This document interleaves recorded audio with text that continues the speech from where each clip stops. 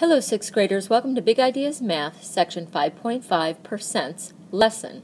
Pause while you write Section 5.5 Lesson in your math notebook.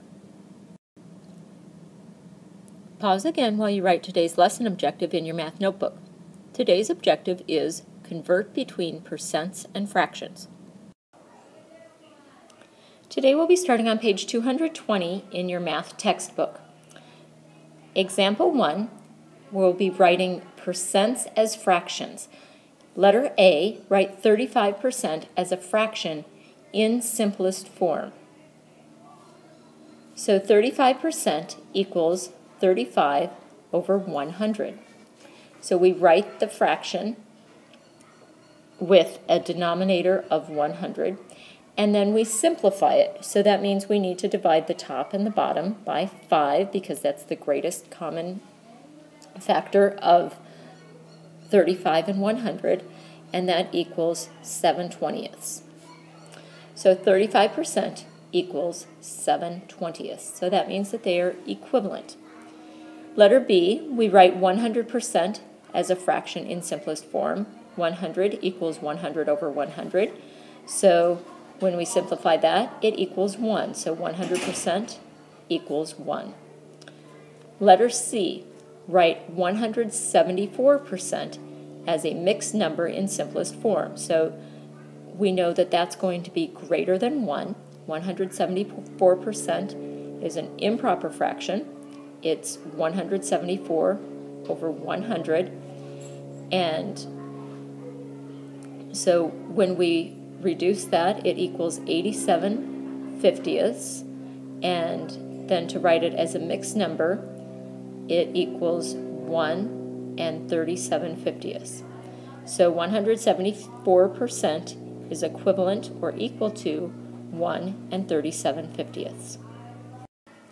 Moving on to page 221 and example 2, we'll be writing a fraction as a percent. So if we have 3/50, we need to think about how we change the denominator into 100. So we take 50 and we have to multiply that by 2 to get it to be 100. And if we multiply the denominator by 2, then we have to multiply the numerator by 2. So 3 times 2 equals 6. So we end up with 6 100ths, and then we take what the numerator is and make it into a percent. So it equals 6%. Finally, we have our real-life application. Example 3, a drought affects 9 out of 12 Midwestern states. What percent of the Midwestern states are affected by the drought? So 9/12 equals 3/4. So all we did was simplify that fraction. And then we take 3/4 and we make it so that its denominator equals 100, and that's shown over here for you in the blue box. We multiply the top and the bottom, the numerator and the denominator, by 25, and that equals 75 100ths, and that equals 75%. So 75% of the Midwestern states are affected by the drought. Your assignment for this lesson is to complete the On Your Own problems below. They're also on pages 220 and 221 of your math textbook. Show your work and be prepared to share during our next class. Please remember to earn credit for viewing this flipped lesson. You need to complete your exit slip back at the website. You also need to come to our next class prepared with the journal pages that we did during the flipped lesson or any other work that we did for the flipped lesson completed.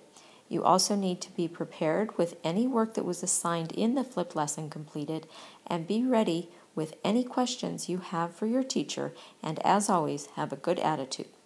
We'll see you tomorrow in class.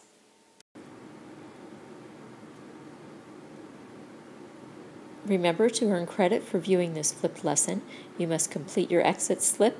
You must come to our next class prepared with your journal pages or any other work that we did during the flipped lesson completed, and you need to be prepared with any work that was assigned during the flipped lesson completed.